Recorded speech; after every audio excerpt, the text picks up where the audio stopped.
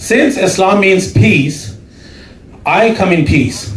But if you do not laugh at my jokes, I will be leaving in pieces. That's right. Then I'll have the last laugh, ha ha ha, while I look at you from up above heaven down to you, while I'm being fed milk, honey, and grapes by 72 virgins. That's right. We do not have a goddamn Albertsons near our house. We blow ourselves up just to get milk and honey and grapes.